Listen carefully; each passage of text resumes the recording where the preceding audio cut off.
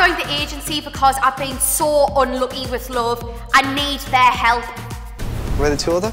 Yes, I think we're ready to order. Can we please have some chorizo? Can we have some arancini, please? Yeah, would that be all? And some garlic prawns. Write that down. That's what I asked for. Yeah, I think he can probably remember all that. Nice garlic prawns in me mouth. Jesus, what's she planning on doing to that prawn?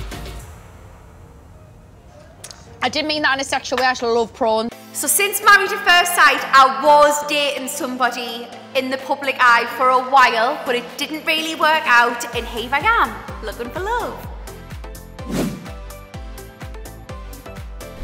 I think I've been so unlucky in love because I just keep going for the wrong guys. I keep going for proper bad lads, and that needs to stop now. Do you always smell your food? A little bit sometimes. You know, sometimes when I eat salami, it's got that distinctive smell. Yeah. And it smells like vagina. Do you know what I mean? It's got like that tangy smell. Classic first date chat, this. You know, my vagina doesn't smell like that, but I've been with my friends. No. Oh, your mate's vagina. Good save. I'm looking for somebody confident, just like me, but not arrogant, not somebody cocky. Someone that's got a good aura about them, so when they walk into the room, you can feel the presence. So they have to be over 6 foot. Green eyes is my favourite. Love a good set of teeth. If you've got veneers, come my way. They've got to have good banter, good tan, and tattoos as a bonus. 3 of my biggest red flags in men is definitely liars, cheat, and people with crack. So, Carlos, what is it that you do for a living? Tell me more. I'm intrigued. I was in the British Army. I spent like 5 years in the military. Really? Yeah.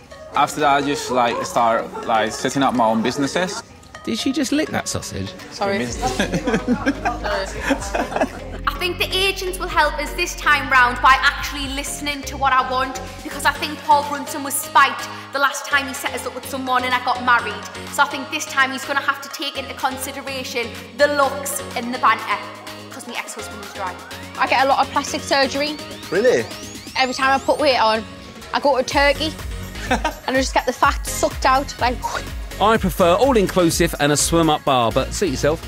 Just think, right, you can close your eyes and lie on an operating table and get it sucked out within 4 hours, and then when you wake up, you're skinny. So who the hell wouldn't want that? People that like to go into the gym. Fuck the gym.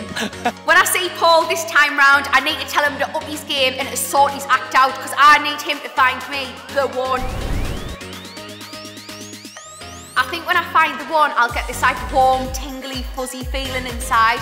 You just know when you love someone, don't you? You just get that vibe.